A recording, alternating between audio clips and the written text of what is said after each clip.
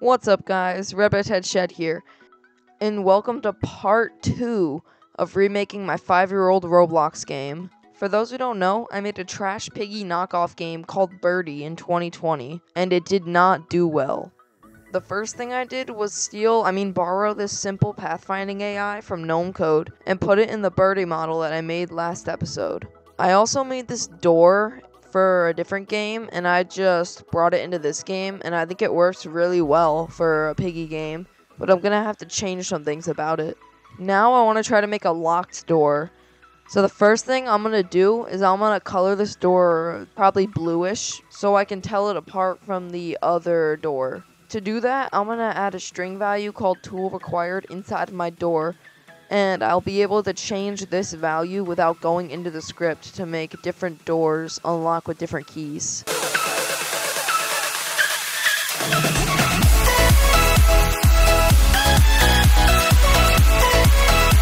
Alright, I just finished my door script, so let's see if it works.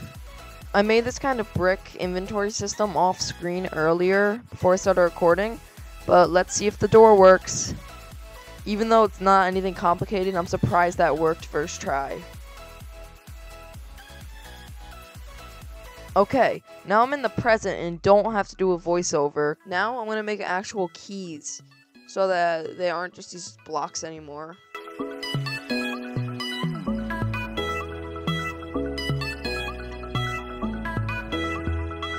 Alright, I finished the key. Now all I gotta do is make some like sparkles on it. I was gonna use sparkles to make this the key have like a little effect on it, but this doesn't have nearly enough customization here. So what I'm actually gonna use is particle emitters, because I can do whatever I want to them. Alright, I like the look of these sparkles way better. So now let me duplicate this and make the blue key. So now what I'm gonna do is I'm actually gonna make a design for the door. So to start this, I have to make a lock. So let's make a lock.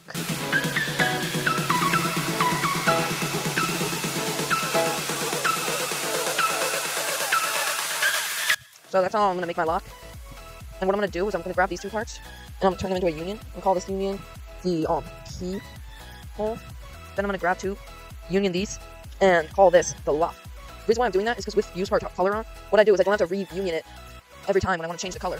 Say I want a green key, I can just change the color of the lock without it changing the color of the keyhole. So it's really useful. Now all I have to do is put these inside of my door script.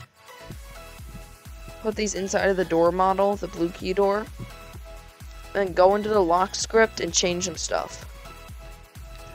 And I'm going to need some variables, so I'll go up here and make a couple variables for the locks. Local locks equals door.locks. Local lock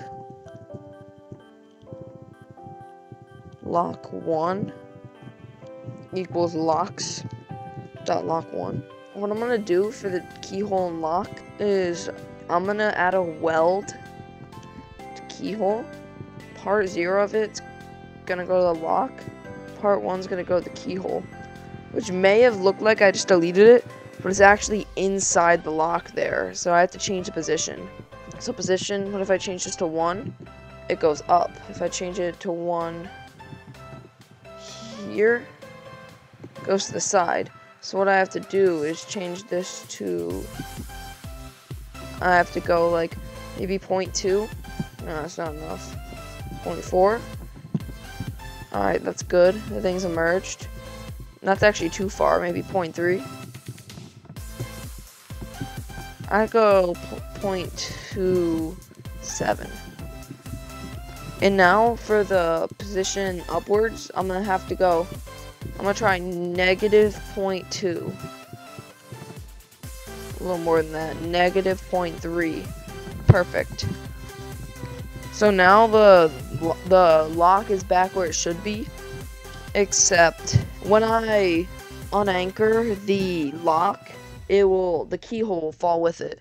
So now, if I go back into the lock script, lock 1 equals door equals locks.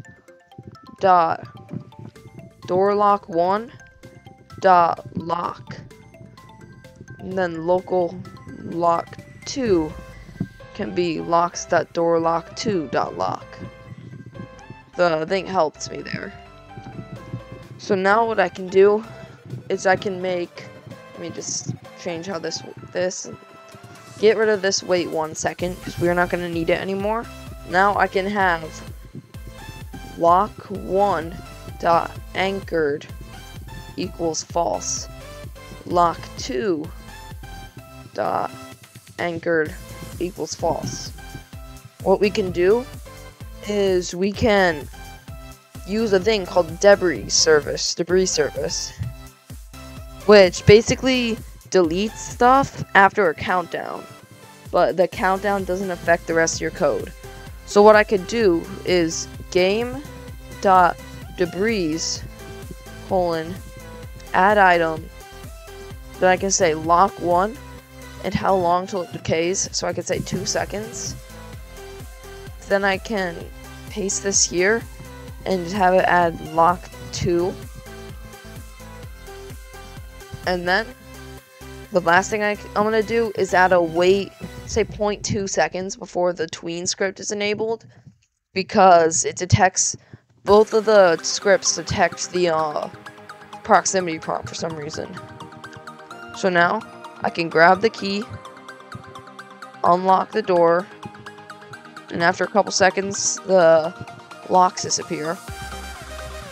Say I wanted to make a red key door, all I'd have to do is duplicate this, rename this to red key door, then I'd have to set the tool required for red key,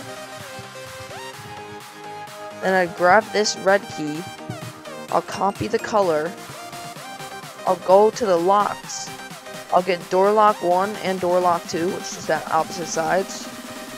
I'd grab the 2 locks, and I'd paste the color in here, which in this case is just really red. So now, what I could do is I can grab the blue key, and it still works really well. I can unlock the door, but the blue key doesn't work on the red door, so I could go back, grab the red key, open the red door, and boom, now I have 3 normal doors without any keys on them. I hope you guys enjoyed this devlog. The support on the last one was insane. I didn't expect it to get nearly as many views as it has. When I'm recording this video, it has about 400. Thank you all of you for watching this video, and make sure to like and subscribe. See you next time.